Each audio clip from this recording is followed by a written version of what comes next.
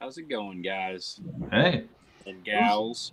We'll kind of kick it off tonight. We'll let a lot of people join in, and before we really get into hardcore facts about crappie. But let's talk about your weather. I know it's cold everywhere. Josh, you can kick it off. Tell us about your weather over there. Where you at? Yeah, it's I'm here in Northeast Oklahoma, and it's cold. I'm pretty close to Tulsa right now, and we're talking 16 or 18 degrees. Farther up in the Northeast, I mean, it's been below zero a couple mornings, so crazy weather. Not normal. Absolutely. Same here for sure. It has been unreal, really. I mean, you go outside to do a little chores and you're about sprinting back inside because it's so cold. It's brutal. Now, I did get in some duck hunting and got in a good goose hunt with all this crazy weather and in some good snowfall. So we actually got, man, I don't know what they said exactly. We got, I'd say like 2 to 3 inches of a good layer of snow to cover the roads and cancel school for a couple of days. So we're in just some junky weather, but yeah, everything is pretty locked up too, fishing wise. Everything, I don't know where you could go put a boat in and fish around here besides maybe the big part of the lake, but that's about it. You know, we're lucky enough we've got open water as far as that goes. You'd be kind of sketchy actually getting to the lake. We've had a lot of ice on the roads, and so it's kind of shut down travel to make it really treacherous in some areas. And probably tonight, I think we're going to be down at a low 11 here, which is extremely cold for central Mississippi for sure.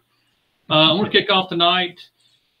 Special thanks to Bobby Garland Bates for putting on today's bite every week for us. We love doing this show. You know, it's growing with the help of you guys. I see tons of 25K Crappie Connection coming through. Thank you, guys. Keep killing it. And I'm going to let this guy in the center do an introduction, and then I'm going to follow up even with Mr. Josh. But Josh Johnston, go ahead and throw it out there, bro. Yeah, Josh Johnston. I was a fisheries biologist for the Department of Wildlife in Oklahoma for very close to 20 years. Left there last November.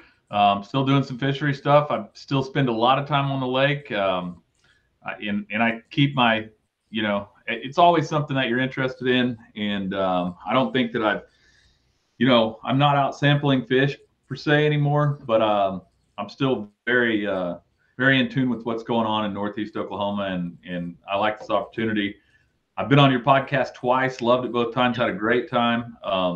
Still get calls from people all over the nation. I got a call from a guy in Louisiana last week talking about crappie. He'd heard one of the old Crappie Connection podcasts. So, yeah, I love what you guys do, and I'm glad you had me back.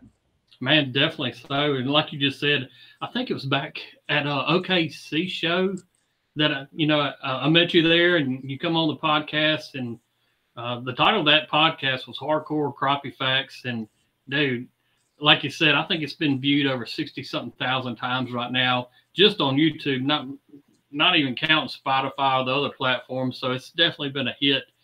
I know everybody has had tons of comments through the years about it, different questions. And I thought about it today, and I was like, it's not going to be a lot of fishing reports out there. It's not going to be a lot of today's bite necessarily reports, but we're going to try to gain some today's bite knowledge tonight and some actually good hardcore crappie facts. And I can't tell you how much I appreciate you coming on here.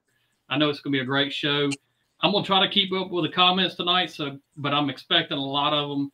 Guys, if you've got a really good crappie fishing question, no matter how minor it is, we're going to get you some facts straight from a crappie fish biologist. And believe me, it's going to be a great show. Hopefully you'll learn a lot.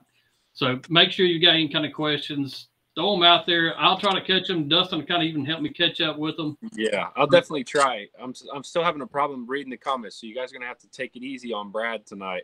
And if you have something for me, let him know so he can tell me, because I'm struggling for some reason to get my comment section to pop up. But I already see a couple popping up here as I speak. On the busiest night that we're gonna have, I can't get my comments. Imagine. I know. Can't get no help here, man. I don't know what's up with that, but and I see one right here, and it's a basic question, but it's a really good one. But what's a typical crappie lifespan, Josh? Oh, this is I think we've talked about it before, and it floors everybody. But if you want to go by the average crappie, it's 4 years. I mean, the average crappie is going to live 4 years. I've seen them in a lot of reservoirs. They make it, you get them up to 5, 6, and 7, and in like a stunted population where there was just some real wacky things going on. I remember aging 2 fish in one population that were 11 and 12. That's just not typical, though. So your typical lifespan of a crappie is, at least in the southern United States. This does not apply if you're in Minnesota catching them through the ice. They just grow, live, and do everything slower. But down here in the South, 4 years. That's just as normal as it gets. We talk about even growth rates, and we have in the past with other different podcasts we've done together. But how long typically, and I know this depends on the lake and the nutritions and the shad and everything else, but if you just had to say a general rule, a 10-inch crappie, how old would you expect that fish to be in a general setting? Yeah, like in Oklahoma where we're at, and about the same if I was managing fish where you're at, Brad, I want to see a crappie at 10 inches at that year and a half, like their second summer. By their second summer, so they're a year and a half, just barely a year and a half. Your really fast growers, your females that are growing fast, they'll get to that 10-inch mark by spring of that year, but it typically takes them a little bit longer. And that's why, this is off base, but that's why you see a lot of length limits out there that start at 10 inches. The only reason for that is that it's a population that maybe doesn't spawn as regularly, or it's an up and down system like Grand Lake. They can pull the water out, they can put it up, and you might have a bad spawn. They're episodic spawners anyway, so you're going to have a boom year and then you're going to have a bust year. And to get around that, a lot of times when you're in a situation like that, we do a 10-inch minimum length limit. The reason is because we're pretty sure, 80, 90% of those fish, even in a fast growing population, are not going to be able to be harvested before they get that chance to spawn, which in the South is going to be at that, that first year on males, and a lot of times the first year on females in a good growing population. So crappie can spawn on their first year? Yeah, a lot of almost every male, I would say this far south in latitudes, especially in Brad's world, it's very close to all the males will be sexually mature in the first year. It's going to be, there's going to be some percentage of females, and it depends on a lot of different things, but even some of the females. Gotcha. I see another question pop up on here right now, but magnolia crappie and a black nose crappie, what's the difference between the two right there? Well, I guess you'd have to ask me or tell me what the difference is in the two, because I've heard that term is just interchangeable with a crappie that has that black line down their nose. Yeah. And basically, I think a lot of people still out there think it's a different species, or it's a hybrid between a black and a white crappie. It's not. It's a morphological thing that they carry. So I know you guys have been trout fishing before in the winter in some of these trout ponds they put trout in, and you'll see every now and then there's a golden trout swimming around. Well, that's not like a California golden trout. It's just a rainbow trout, and 1 in 10,000 of them just have this gene. 1 in 10,000 rainbow trout have this gene to express this golden color. When you're in a hatchery situation, you take a bunch of those, you spawn them together, so you get better chances of it because they're cool. That black nose or magnolia crappie is the same deal. It's just a morphological thing that a certain percentage of the population has. And if you think you're seeing more these days than you used to, you probably are. And that's because when people catch something odd like that, it's kind of like white deer. We see white deer, we probably don't shoot them. In nature, they would have gotten killed, right? But now we've killed most of their predators. We're their only predators. You see more and more white deer because none of us hunters want to kill a white deer. It's pretty cool. So same type deal. Fair enough. So do you know so they can reproduce, the black nose crappie can reproduce? They're fine. Absolutely. Gotcha. Okay. Sweet. I got a question here, and it's very long, so I'm kind of cut it down from Chris, our supersized model there. But he's asking, like you've got some lakes that are in the same general vicinity, and one just seems to produce bigger crappie than the other. Soil quality and everything should be about the same, but what would be some of the differences that make one lake superior over the other as far as big fish size?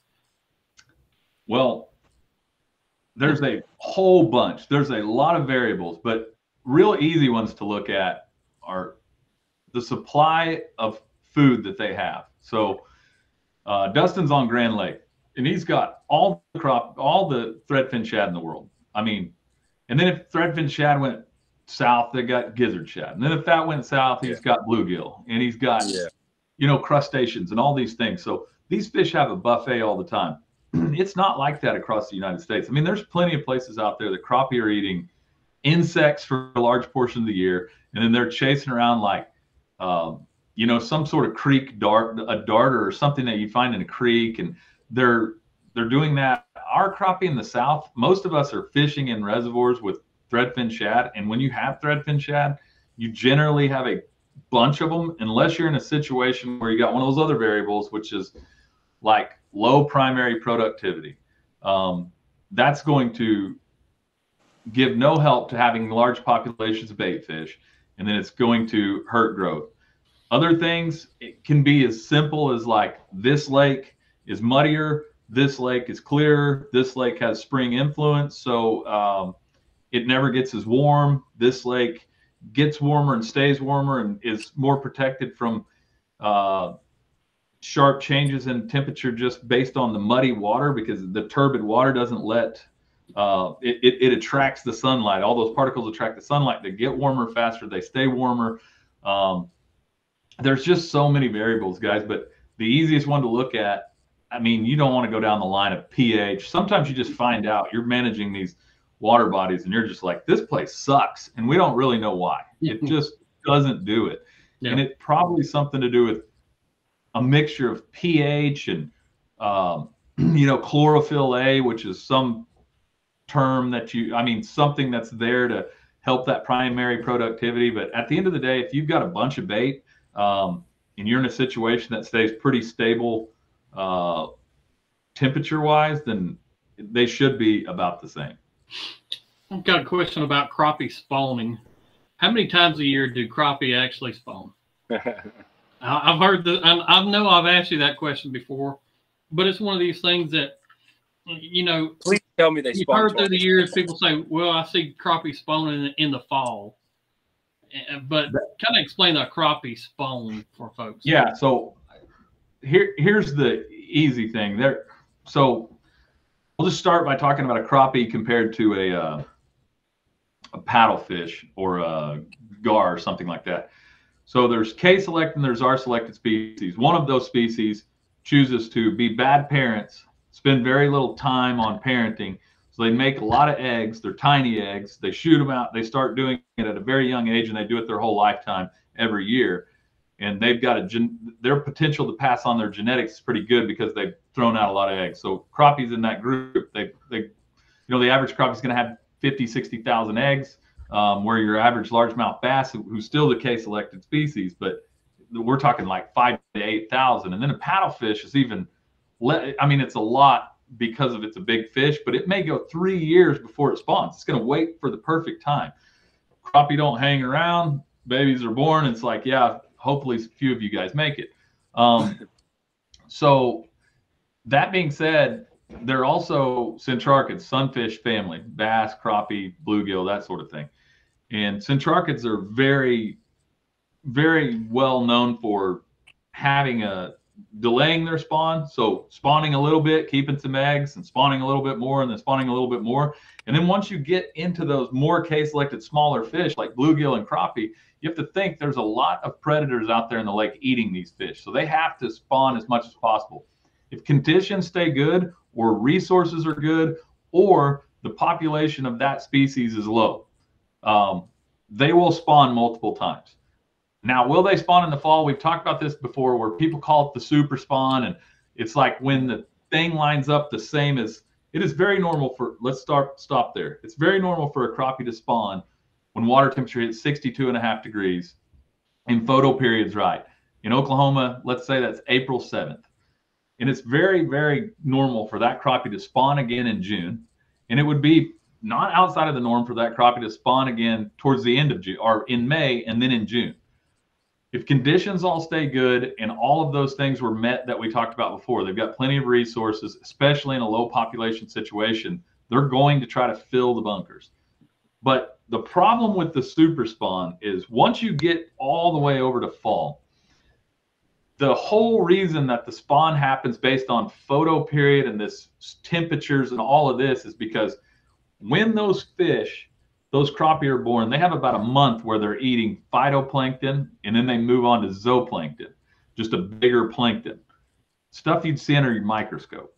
But at about 4 to 6 weeks, they hit what you call piscivory, and that means they're eating fish now. Well, what is any crappie going to eat? What are the babies going to eat if they're born on October the 15th? First off, you don't have a lot of phytoplankton, and these blooms aren't happening. It's not spring, so you're actually slowing down, coming towards the end of the year. All of your bait fish are too big. When they switch over to piscivory, there's nothing they can eat. So long story short, if a crappie does spawn in the fall because it gets mixed up or whatever, one, it's not going to work, and two, those fish are going to die. And because of that, evolutionarily, that's just never going to take off. Like the ones that could pass on that gene didn't pass it on because there's nothing for their babies to eat. So it's got to stop somewhere. And so yes, do they spawn multiple times? Absolutely, they certainly can. Some crappie might spawn once, some might spawn 4 times. But the fall thing, it just doesn't work out. It just doesn't work with the nature of the whole situation. It makes sense. What about, and I see this question too, but how far will crappie move in the springtime? Have you got any kind of knowledge, any kind of reports or any kind of data that you've got or I've seen through the years as far as crappie movement, how far they can move and will move? Yeah, so they do move. They move more probably in June and July than any other time of the year. But the thing about them is they're kind of like people. In most of the centrarchids, like the bass, the crappie, the bluegill are the same.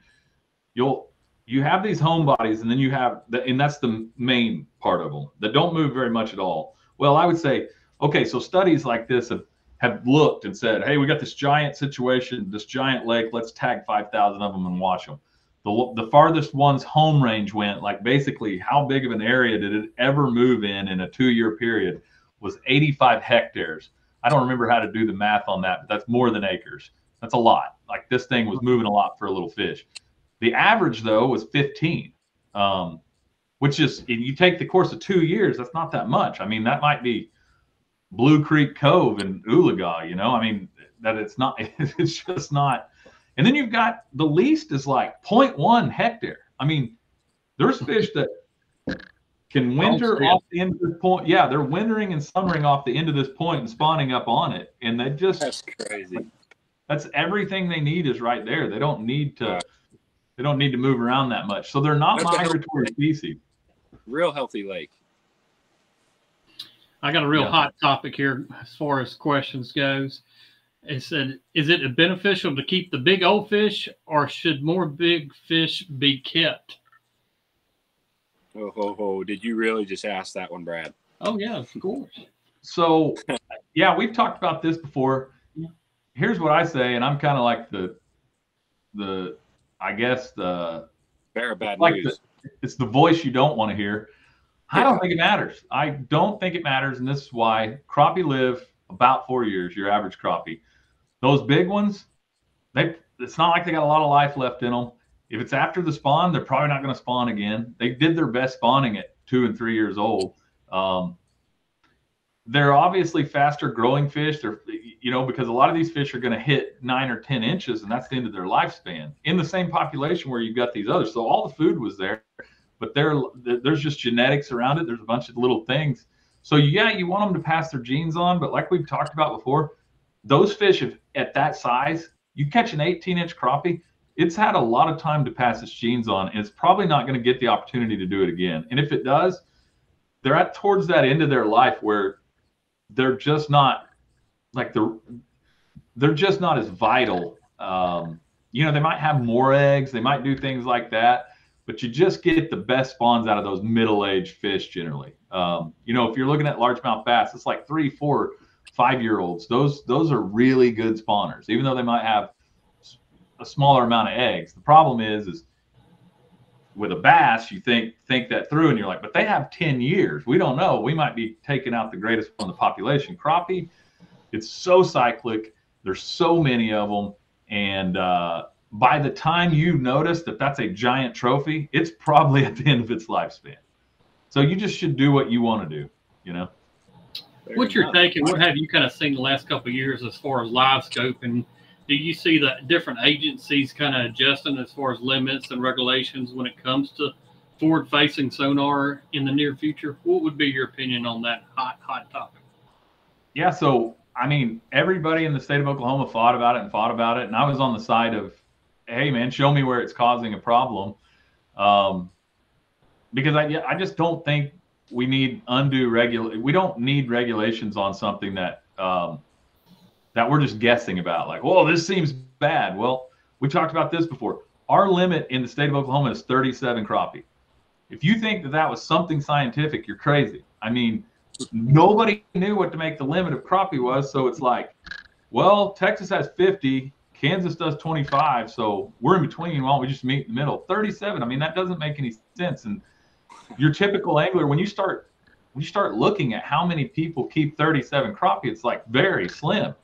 Even since we've gotten live scope, you'll talk to people that are like, everybody's getting a limit now. Well, the dudes that can catch a limit, and if you're not a guide, the dude that can catch a limit cleans 37 crappie one time. Yeah. And then he cleans 10 or 12 or 15. I know I'm that dude. There's no reason I need to be cleaning 37 crappie. Exactly. And so this live scope thing is so crazy. And they did a huge study in Arkansas, and it was pretty cool because they're like, yeah, we found all the stuff you want to see. As these people that hate live scope, we found it. These people that are using live scope catch more fish. They catch those fish faster. But guess what? The weird part is they show up to the boat ramp with about the exact same, like when you split it down the middle, if we judged everybody and did a krill survey, it was like they're taking home about the same amount of fish. Either group is hurting it any worse. The issues we've talked about in the past, and it's a concern, especially on these small lakes, but it takes care of itself. The concern is high grading. If you're out there and you're fishing like you used to, if they're keepers, you're going to put them in the box. If you have a live scope and you're good at it, now you're all of a sudden going to shoot for those bigger fish. Like, I'm not going to take home a 10-inch crappie or a 9-inch crappie. I'm going to catch 12 inches or above. Yeah. Yeah. The issue with that is you get to these small, little, tiny lakes, and every one of these tiny, muddy lakes is known for having a big crappie. And that's a whole biological discussion we could get into. But the point is people are so worried. Well, they found out that this tiny little 50-acre lake in southern Oklahoma's got these big fish. No, 7 people with live scope showed up. They all caught their 3-pounder. They're all on somebody's wall now, and they're gone. The great thing about crappie is that lake still has that potential. You didn't get rid of any potential. Number 2, they grow incredibly fast, and they were already towards the end of their lifespan. So you took some trophies out. Well, what you honestly did is the next 10 people that go, they're like, well, crap, they caught them all. Well, that lake's off the radar now. And by the next time you go back, it's going to be, wow, nobody was paying attention and these things are back. So it's a weird situation. In a big lake, I don't know, guys. Given all the secrets. Huh? All the secrets of the lakes, because I always put in the back of my head, like, keep tabs on the ones that are catching fish, and they keep saying, like, oh, they've rent that lake. Because in another 4 or 5 years, that lake's going to be lights out because people will eventually give up on it. And then it will, like you said, it didn't stop what happened because it already happened once. It's going to happen again. Yeah, and it's probably more with crappie. It's probably honestly more like 1 or 2 years. Unless they just went and just started keeping 8 and 9 inches, all of those that they caught. But that's just going to give room. Those ones that are left in are just going to grow at even a faster rate. So it's there'll be changes.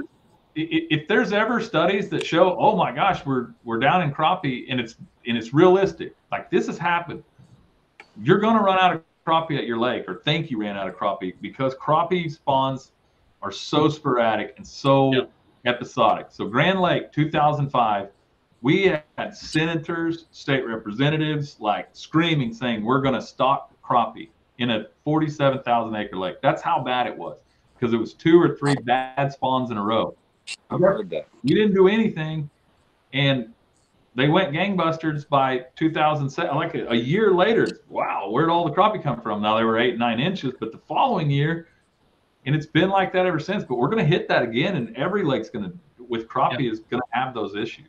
That was my next point or next question would be the biggest factor in your mind would be a bad spawn or over harvesting.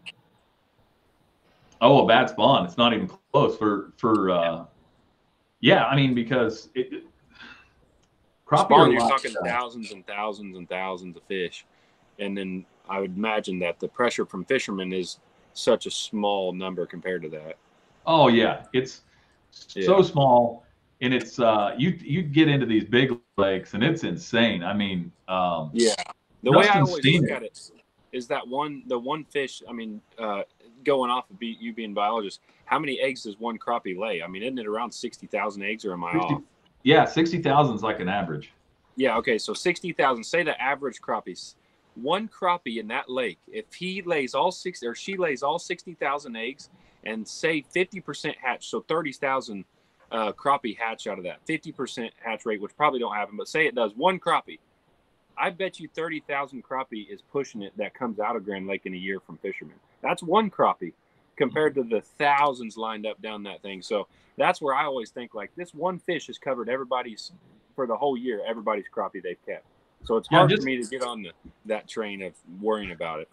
Yeah, just think of it this way too. You were on Grand Lake I don't remember if it was 2 or 3 years. It might be 3 years ago now, where it was like you could 100% tell there was a slower year class in the above. Like, man, I don't know, where are all the big fish?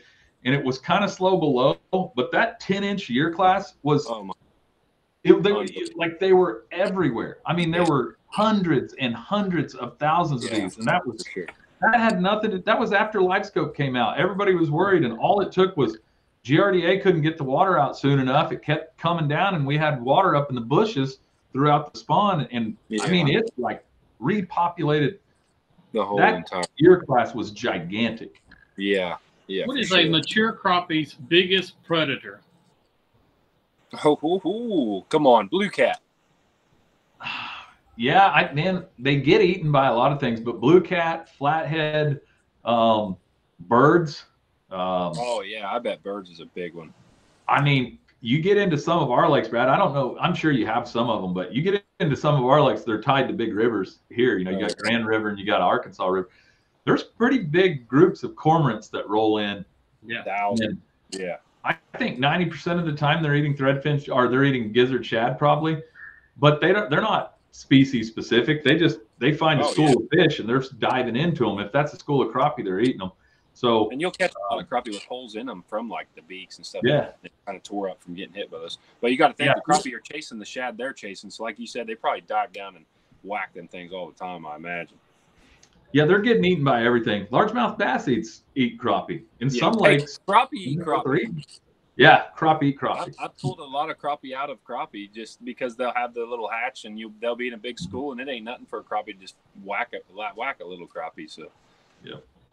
What would you think a crappie would be feeding on when they're nose down? And we're seeing it more and more with live sonar, forward-facing sonar and such. But I've noticed these crappie, and the question here from Reggie Hillman is actually, when you see these crappie nosing down, traveling in the mud, what would you think they would be feeding on at that time? Some sort of crustacean or amphipod or, little things. Some people have fairy shrimp across in places in the United States. There's time frames, especially. I feel like our threadfin shad lakes, it's really hard for us to key in on something else because they're eating those most of the time, right? But there's still a crappie, and there's times of the year where in certain parts of the country, I mean, their winter diet is 90% like amphipods and crustaceans of sorts, little things that live in the mud and, dragonfly larvae or something. Sounds really crazy, and I'm sure they don't feed for them often, but I've cleaned a crappie that had a mud puppy in it.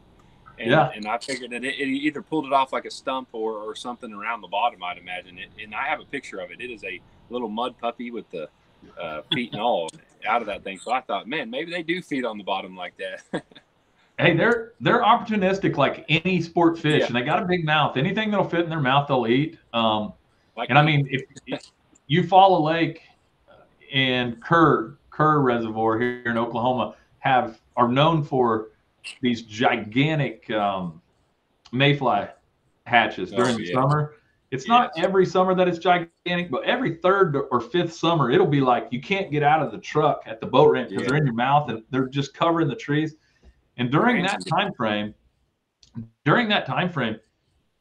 you're crazy if you don't just switch to like a brown tube jig or something, because those fish, they're so opportunistic that they're not going to chase shad. These things are just hatching all around them. They're just eating mayflies because it's there and it's easy. I got a couple questions. Like I said, I'm trying to keep up with the questions, guys. Keep them coming. We're going to try to get to them. That's why the Bobby Garland had actually just came out with a mayfly bait, exactly like actually built just for a mayfly, just like you're talking. You're crazy if you don't use it during the mayfly hatch, but this is actually the bug of a mayfly built just like one, but you can see that there. Yeah. And that is just for that reason on the mayfly hatch. And they will absolutely murder the crappie that time of year for sure. Do crappie live longer or shorter lives in smaller lakes rather than bigger bodies of water? Have you noticed any kind of thing that through the years that a fish might live longer in a small body of water compared to a larger? Or I guess that's kind of how the question's asking. I think the key here is how healthy are they? So how healthy of a population? So we've gone all over the place saying, what's the predator and what's this and what's that? And I haven't even said yet, like, should we change regulations? I haven't even said yet that the best way to ruin your crappie population, you might not be able to do it on a lake like Grand because there's so many variables and other things eating them. But you get into a smaller lake, and if humans start deciding I'm going to throw back crappie because we want a trophy situation, it's ruined. Like, you need a high level of harvest, typically more than we're willing to do. That being said, that place where I aged that 11 and 12-year-old, the oldest crappie I've ever seen, I've seen others at 10 years old, and they've always existed in a stunted population. So a population that those crappie stunted, it just means, hey, there's too many of them, the resources aren't around, and they just don't grow past a certain, they get to about 6 to 8 inches. That 12-year-old crappie was 7 inches long. What? Wow. Did it have big eyeballs?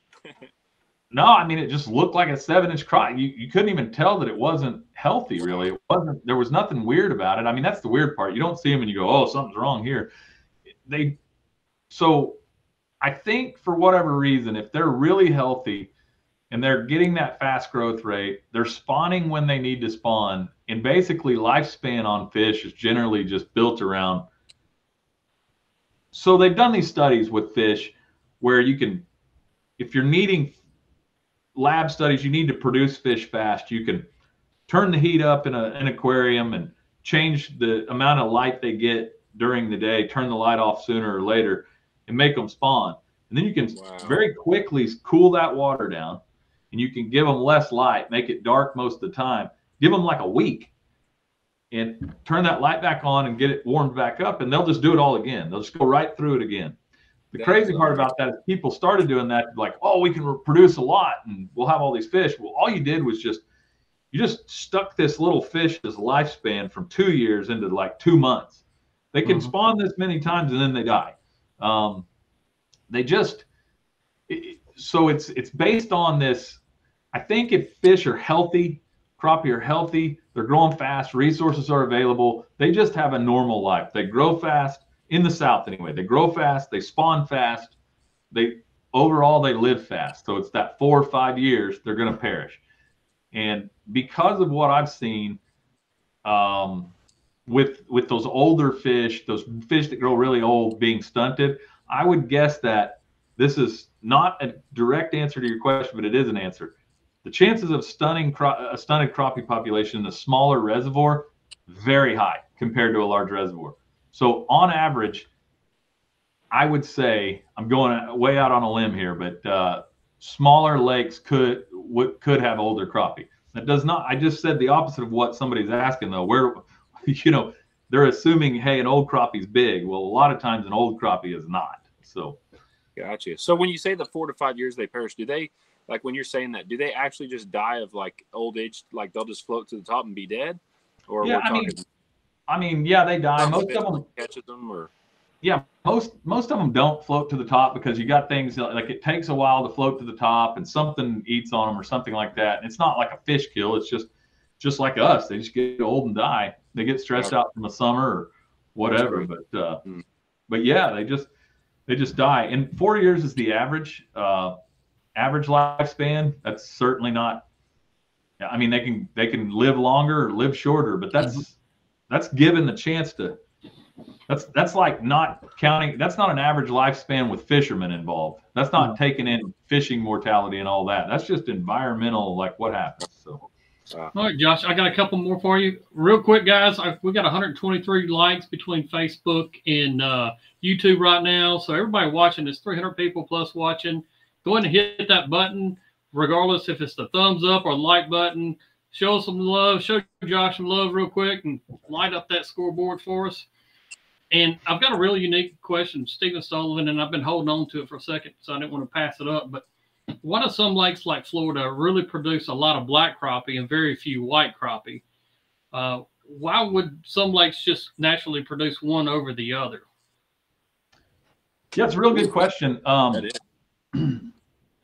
Black crappie do a lot better in clear water, just a lot better. And you can prove that. Basically, you can see that by going to a lake that's got a clear arm and a muddy arm, and then fishing the crappie spawn, and it's just kind of crazy. You're at Fort Gibson Lake, you go to the clear end of the lake, fishing the spawn. Those black crappie will spawn at a little bit of different timing too, but it's like you catch all black crappie over there, and then you go just right over here to this arm. I mean, you just cross the lake, and it's almost all white crappie. And so there's just one of them won out at some point, or one of them never made it to those places. They're generally clear bodies of water. We've got lots of places that have both species in the state of Oklahoma. Sure. But there's some places out in the Southwest that I remember, especially like you get into the Wichita Mountains on those refuge lakes and they're clear. They might be tannic, like you're saying, oh, my lake in Florida is not clear because it's brown looking, but you can throw a white spinnerbait and you see it 60 yards from here because it's that tannic acid from the oaks and the plants breaking down. It's really clear water. It's not mud. Yeah. So it's a good question because we had those lakes out there, but the common thing was they are clear lakes. Why white crappie didn't end up in that situation or do well? That's a weird question and a good question. I always wondered if like certain lakes were just stocked with black crappie at the beginning and maybe white wasn't thrown in it, but I wasn't sure. That was my theory. I didn't know that.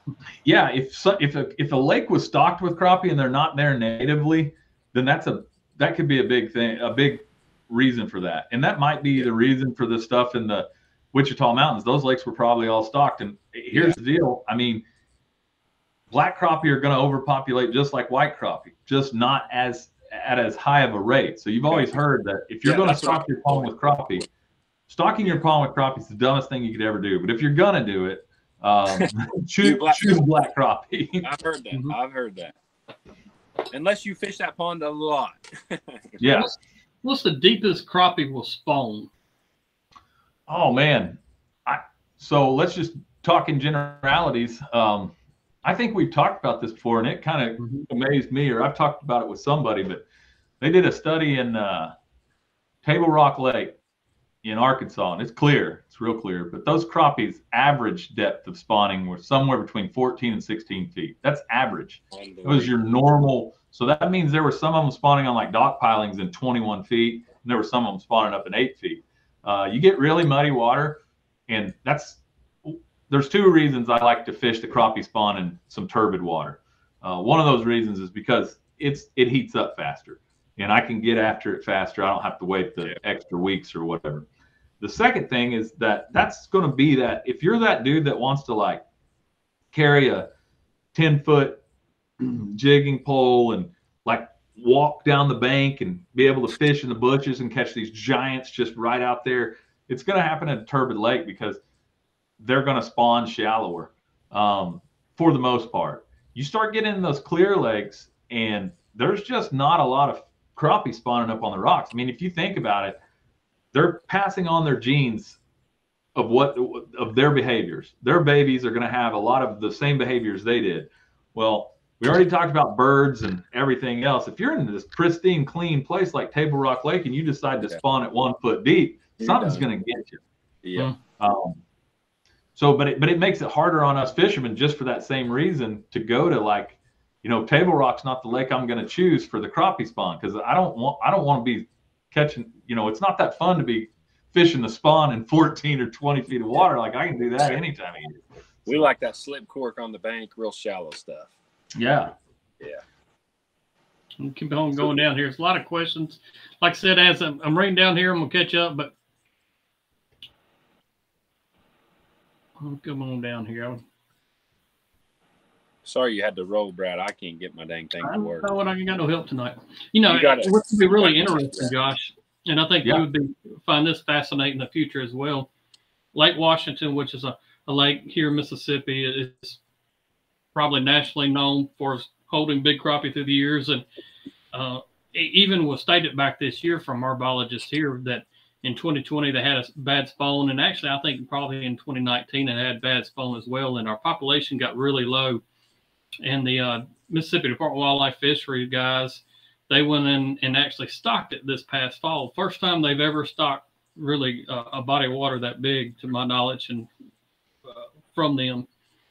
And it's primarily, I'm going to say 95% always been white crappie.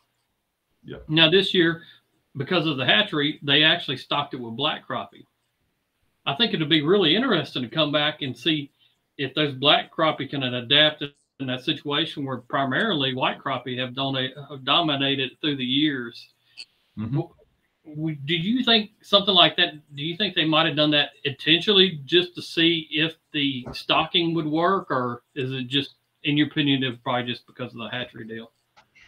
Well, I think probably two things. One, I think if you've got hatcheries spawning crappie, that they're probably spawning black crappie. I mean, that's just if you're going to stock a small reservoir or something, it's just the way to do it. I've never been a part of that, growing crappie purposely. Here's what I honestly think, and this isn't a knock on any of those biologists, because they may be studying something that's great, but I would say my best guess for what went on is it's kind of a play of showmanship, right?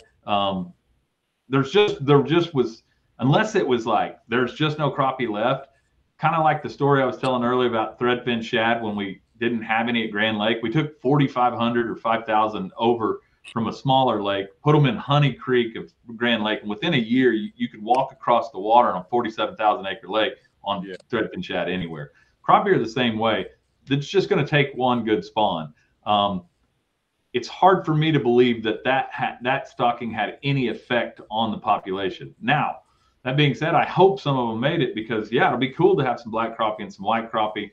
I don't know if they did it intentionally just to have, I mean, it could be something that they're wanting to watch. Hey, Lake Washington, we drop these crappie spawns, seems like 2 out of every 5 years. What if we put black crappie in there and they like to spawn a little bit cooler temperature, and maybe they miss the big flood or the drought. It is a small lake, though. What is the size of the lake, Brad?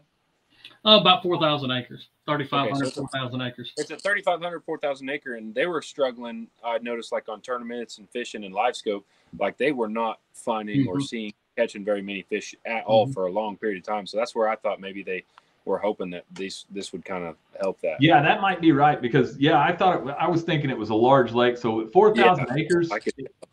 4,000 acres, if you get some survival, you could change the game real fast. Dramatically, yeah.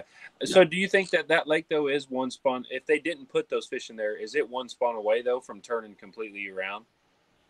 Yeah, I mean, yeah, unless they took some data and they found out like it's really bad. Yeah, they did. Because I'm telling you that 2005 and 2006 Grand Lake, that was really bad. But yeah, we could go set nets and still catch a few crappie. And if you can catch a crappie in a location in a net, oh, you're fine. I mean, really. and so I don't know. Maybe they may have been concerned. Most times that people do stuff like that, departments do stuff like that, it is incredibly easy to grow crappie. They may catch them out of in a pond. They may have them in a pond because they're feeding them to bass to overwinter, or they may be coming through the pipes or something anyway. And it's like, look, the fishermen love this. It doesn't affect anything negatively. It's not costing us a lot of money. Let's go put them in. Fair enough. What's the ratio between male and females from the egg population? Can you, is there a difference between temperatures that would create more male crappie or females, or is it just going to be a 50-50 ratio pretty much? Well, I think overall we just have to look at it at about a 50-50. There can be some weird things that happen. I know I should know this answer, and I know I've looked into this stuff before, but like in reptiles, that's why whoever's going down this line of questioning, in reptiles, it's 100%. Like if your alligator eggs are in a hole that gets to a certain temperature, they're all female, you know. And if they're really, the ones on the bottom may be male and these are female because this one's cooler or warmer. So there's some weird stuff in the animal world, especially when you get into reptiles, that happens. But over the course of things, the consideration you have to have in nature, like we wouldn't be here and still have crappie, hundreds of thousands of years later. If we've been through some real cold times, you know how short their lifespan is. We've been through some real cold times. We've been through some real warm times that have lasted 10 years, 100 years, however many years. And if you had a population that, oh, well, it's warm this year, it's all over this degree, we're going to have all these females. Well, that's just not going to work out. So just look at it as there may be some differences and some issues just like on a small term, but it doesn't make any difference. In the real world, we got to figure they hit the ground about 50-50. How do you age a crappie? You age a crappie with it's about the easiest fish to age. The best way to age a fish, the most confident way, especially these types of fish, bass, crappie, centrarch is the scaled fish, is most scaled fish, is otolith. And that is like we have 3 bones in our inner ear, the stirrup, the anvil, and whatever the other one was. Crappie have an otolith. You've heard drum have rocks in their head, right? Well, that's they just grow this giant calcified otolith. And that thing grows with the fish, and it's kind of setting in a hollow spot with some water or like some liquid, and it sets in there, and it grows as the fish grows. It's just a calcified structure. And the cool thing about it is the fish are growing slow in the winter. They get fat and everything, but they don't make their lengthy growth time. Everything's slower. They slow down. Their metabolism's slower. So it puts those daily calcium rings are stuck really close together. When you pull one of those otoliths out of a crappie, you'll have like relatively clear and then a thick white ring, and then relatively clear and then a thick white ring. And those thick white rings are every winter of that crappie's life. And so go from the middle, which is called the kernel, and that's basically when it was born. And then that next ring will be out at a year, and they get really close together when they get up there old. Like it's really hard to age that 12-year-old crappie because you got to think like that thing wasn't growing anyway. It only made it to 7 inches. So after that, those rings, I mean, you're looking in the dissecting scope, and those rings are close together. A good population, Grand Lake crappie, you catch a 14-incher up there, and it's easy to see. That fish is 3.5 years old. Yeah. Is it true that crappie will absorb their eggs if they don't lay them in the correct water temperature, or the water rises temperature too fast? Yeah, eventually they will reabsorb their eggs, but I see people on Facebook all the time going, "It's a weird year. Look, I cleaned a crappie and it's got eggs in it." They're centrarch. Like I said, it's very hard to catch a female at any time of the year a female crappie and not find eggs in her. You know? And when they're spawning, do they lay all their eggs at once? Or they do it a couple times, right? No, they rarely. Almost any of those centrarchid species, bass, crappie, sunfish, it's very rare for them to lay them all at once. Right. So you might have one single fish may say, let's get rid of them all right now because it's perfect timing. And then you might have a fish that spawns right next to her and she just lays a third of her eggs. Yeah. And she might not do another third tomorrow. She might do another third next week. And might hold on to some for a while. So yeah, but eventually they can reabsorb them if that's necessary to get those resources back. But a lot of times you can find crappie in the fall. That's why people think they're spawning in the fall, because they've got a bunch of eggs. They've just been a good year. She's got a lot of resources, and at some point in that female crappie's life, she's putting, quite a bit of her excess resources towards reproduction. This one we had this brought up, I guess, about 3 or 4 weeks ago, but the dot by the fish's rear end, is that a way to actually sex the crappie between a male and a female? Repeat that real quick. In the springtime, you'll notice a male will have a black speck by its anal hole, and it just seems like every male would have one. Now, the only time I seen this was in Mississippi. A guy had told me, a guide there, and then everybody started looking, and sure enough, and that water's so muddy that all the fish kind of come out white, if that makes sense. They don't get sunlight or what turns them black as a male. And because at Grand, when we catch a male or female, you can tell right off the bat, especially in the spring when they turn their colors. It's very easy to tell. But in Mississippi or different muddy lakes, it's really hard to tell. Besides, there's this black dot, and then when they sit in the live well for a while, they blacken up real dark, which comes into another question after this. But the black dot was just a telltale sign. If it had that black dot, it was a male. You could wait. In the live well, it was going to be black. I'm way behind. Man, I learned something. Because I'm going to have to check this out now. And maybe that's something that's known out there, but I didn't know that. But I didn't know it either. The thing is, though, you can't do it right now in the fall. That's what was cracking me up. Like in the spring, it was sure enough, every male was having a speck. It was like a black, almost like a Sharpie just touched a couple scales, and it was a black speck. And I can actually get a couple pictures for Brad to post next time, maybe, or something. Yeah. But on top of this, we had a big discussion on one of these lives, and people had all mixed emotions about it. And of course, everybody knows what they're talking about. But when a fish gets pulled out of the water, and say it's not near as black, when spring's starting to come in, and you can tell the fish are starting to feel it. But you pull a fish out, and you can't quite tell, but you put it in the live well. Is it the sunlight turning these fish black, or is it what turns these male fish like just dark black? And I guess as soon as they come out of the water, it seems like they really change. Yeah, so generally the reason you're seeing those really white ones in that muddy water is they just don't have any access to the sun. The sun's not penetrating. So when you get in a clear situation, people around here catch blue cats in muddy water, and they say this is a different species, Mississippi white, only one you can eat. You think that's the most ridiculous thing, because they're just blue cats, they're just in muddy water. But it's the same thing with those fish. So yeah, you pull them out of there, you get them in the live well. Is a lot of times it's cleaner water, it's moving around and stuff like that. They've got that light on them. It's the same way. Look at trout, stocked trout that came from a raceway, where they're in that really clear water and the lights penetrate, and they'll just be black looking. It's mainly light. That's kind of what I thought. The light was changing them. Basically, describe a white crappie versus a black crappie to people. And also, I know when I was crappie fishing, I just got into it 20 plus years ago, whatever. You'd catch a dark crappie in the springtime, and you say, well, that's a black crappie. Man, we run through that whole thought process there for us, Josh.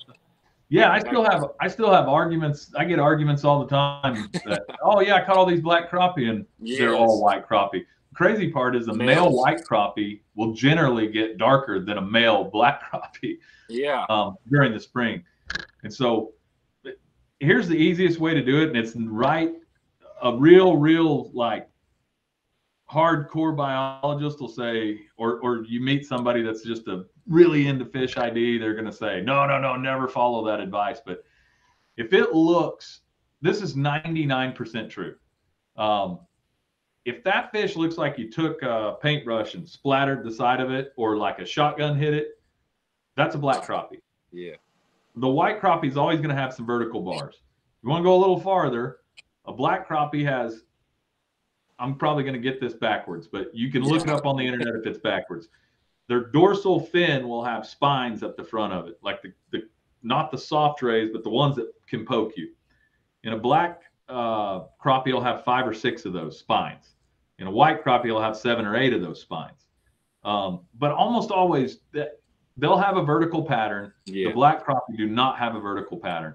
There's a bunch of other things. People look at the way their nose comes to here and there, but when you start doing this, like you're a biologist and you're having to do this on a 3-inch fish, you're not going to be looking at the way their nose turns. It just doesn't work. But yeah, you get in real cold water too, real cold muddy water. And you're pulling them all out and they all just look white. Almost always you can still see the difference in the patterns on the fish, but if you can't, then you just go to those fin spines. That's the next best way. Which I've noticed with black crappie, they're kind of the same way. If you pull them out of like muddy water and they're really pale and you're having a hard time telling, if you put them in the live well just for a little bit, that black crappie will start shining on it instead of bars, of course. But a black crappie will color up, not even in the spring, just even in the fall. They'll color back up when you pull them out of that muddy water. Typically on the male crappie, what temperature do they actually start turning black, turning darker colors, or general range? And why do they do something like that? What is your thought process of why do they actually turn darker in the spring spawn? Yeah, it's like a lot of animals do that same thing. Yeah, it's birds are huge on it. It's just part of that courtship deal. And I was going to use a turkey for example. Those toms when they color up something crazy in the spring. Yeah, and the really crazy part is that, like in our world, the women put on makeup and we don't even we look like garbage most of the time. But in the animal world, it's almost always the male that has to put on these shows. So yeah, I mean, it's just a courtship thing. And the temperature, I think that probably has a lot to do. It probably moves all around, but I think it would be pretty normal to start seeing those fish getting a little bit of color at 55 degrees. And once you get up there to 57, 59, like when you're at 61 and 62, I mean, if they're going to be that one that just gets dark as dark, that like he's going to be there at 61 or 62 degrees. And it is so pretty. That is about as pretty as it gets. Oh, definitely. I love it. What kind of effects can Asian carp have on a fish ecosystem? Yeah, golly, that's a hard question. It's so they take up a lot of space. They can turn an area they can turn a clear lake. If you had a small reservoir and you put them in there, they could turn it into a pretty muddy place right away or pretty quickly because they've got to find food.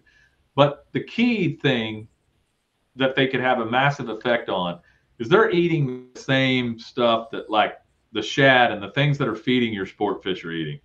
Now, at a very small size, your sport fish can be eating them. So you get that little bit of a trade-off, but they grow fast and they get big fast.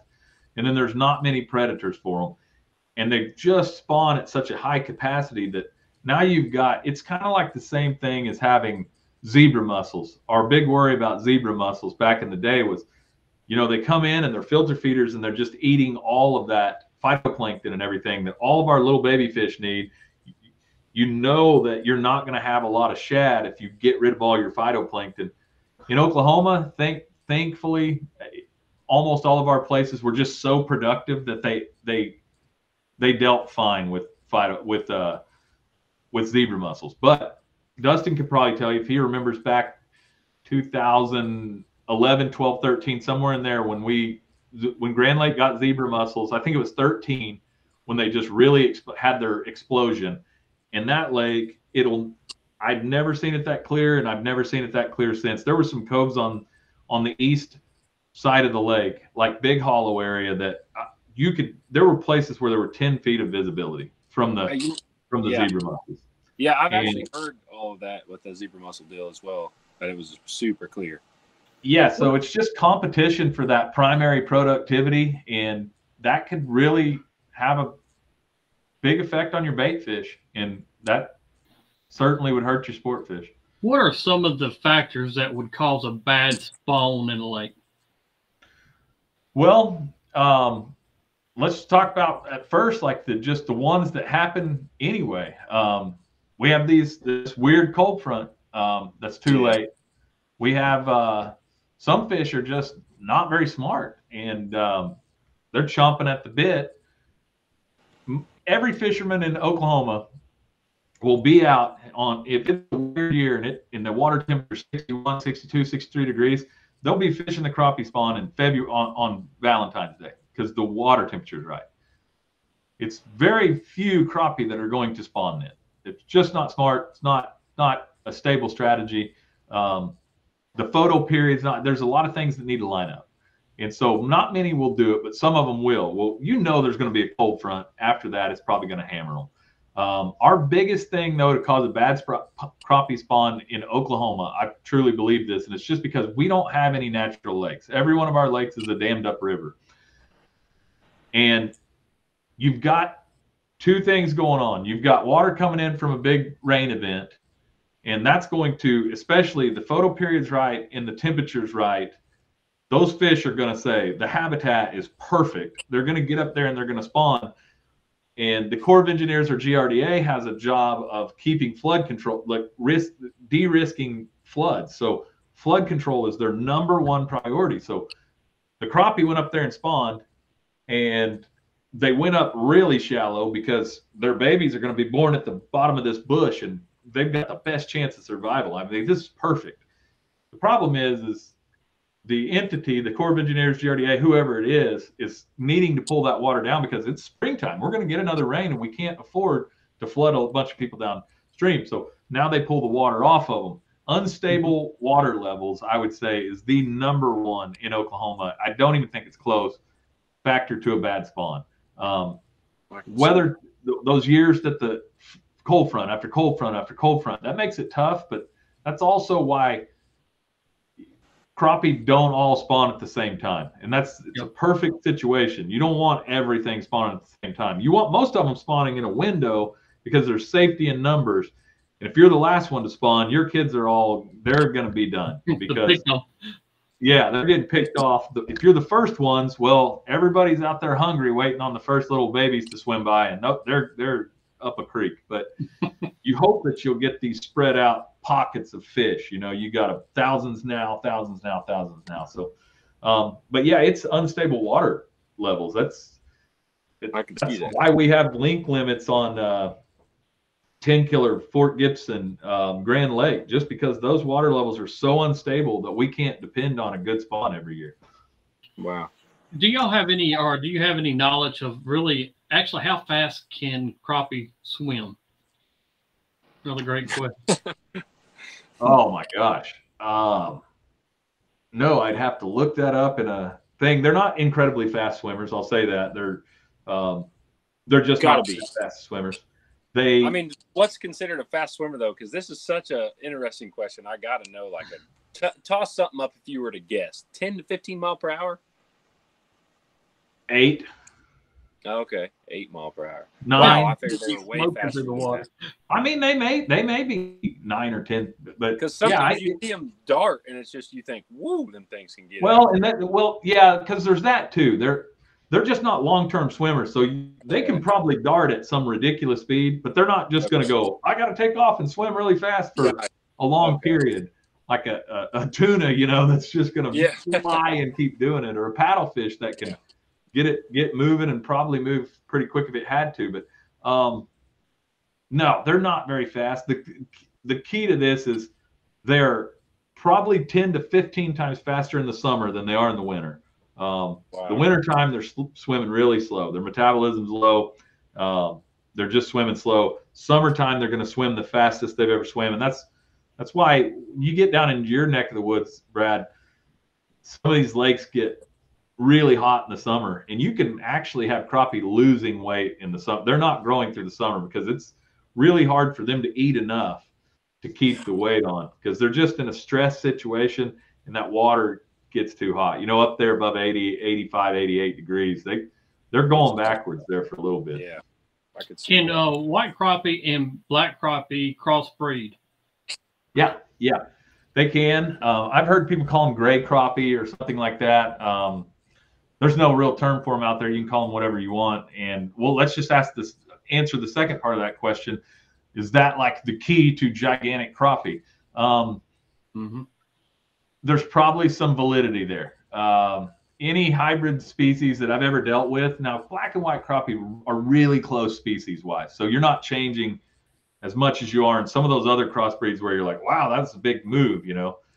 Black and white crappie are very, very close to each other. But anytime you have a hybrid species, a hybrid between two species, there's just this thing we call hybrid vigor, and they just grow fast. They grow really fast, and a lot of times, if you're split far enough that your progeny is going to be sterile, well, now they're growing really fast because they're not using near as much as their resources towards reproductivity. They're just putting on weight and growth. But yeah, they certainly can. It's not good for nature for that to happen, so it's not going to happen naturally a lot. If you think about it, it's a dead end for your species to be hybridizing purposely. And you've also got a difference in the water that black crappie seek out, which typically isn't in the same creek. Typically, they have to go to another creek to find that clear water they want. And so you got to spread out of. They may live together all winter. At this point, but then they go separate ways, and these are spawning at 5 degrees cooler, and these are about 5 degrees warmer, and these are in muddy water, and these are in clear water. So there's biological stopgaps there to keep it from happening naturally, but it still probably does a little bit. I know you probably gonna have a sore throat after tonight, but I definitely appreciate you getting on here tonight, Josh. It is definitely very informative for everybody out there watching and listening tonight. So thank you again for coming on here. I've got a few more questions. I see a really good one. Joe Ashley, a buddy of mine. How long does it take for crappie eggs to hatch, and how long will the male stay with the fry? Okay, so we talked about this. That golly, I wish I remember the exact time frame. It's like, and I think it's about 5 days, but it could be as low as 5 to 7 days. Let's say 5 to 7 days. I need to look that up, but it's so here's the deal. They're terrible parents. A lot of times those males, they're not guarding the nest like you see they're like in the picture, but they may be over here. I mean, the mom is a really bad parent when it comes to crappies. They go up there, they spawn. If you've noticed, if you're wanting to catch females during the crappie spawn, you're not catching them empty. I mean, you're catching them before they've spawned, because once they spawn, they're just, I'm going to go rest, go chill out for a little bit, and I'm going to go eat. And the males will hang around. Every parent's a little bit different. Some males hang out for longer. They may be hanging out for longer because they figured out, hey, this is pretty easy pickings. I can eat some while I'm at it. And they're just pretty bad parents. So it's hard to say. It's not like a bass bass aren't great parents, but it's not like a bass that's going to stay with those fry for a long time. These crappie have 60,000 eggs for a reason, and it's so that they do not have to work very hard at keeping them all alive. Very, very tough question. Well, like I said, you've answered so many questions. This is, like I said, I think the third, at least 3 different podcast shows you've done with me, and every time I think I learn a little bit more from you, man. And like I said a few minutes ago, definitely appreciate your time. And do me one favor. Tell me you're going to come back and do this again with us. I know I can have some more questions for you next time. Yeah, man. You can ask all the questions you want. I love this every time. I've had such a good time. It's always a good time. And yeah, I mean, I'm glad it's helpful. I hate it when I get a question I can't answer. There's been some really good ones tonight. The black speck thing, if I've heard that, I don't remember ever even hearing it. I've probably heard it, but yeah, of course, I'll come back anytime. I love it. So That's awesome. Well, I appreciate you very much too. And like he said, I learned something as well every time I watch or hear something to do with you. Appreciate Bobby Garland Bates, like I said in the beginning, for supporting today's bite and coming up with this for Dustin and I. We definitely enjoy it. We learn something every week, seems like. At least I know I do. For sure. So appreciate you, Josh. Till next time, got Brad Chappell. Yeah, go ahead, Josh. Yeah, Josh Johnston, thanks for having me. You bet, buddy. I appreciate you. Guys, make sure you hit that like, subscribe, and follow button. Until next Tuesday night, 7 p.m., we will see you guys next week. And stay tuned, Josh. Yeah, you too.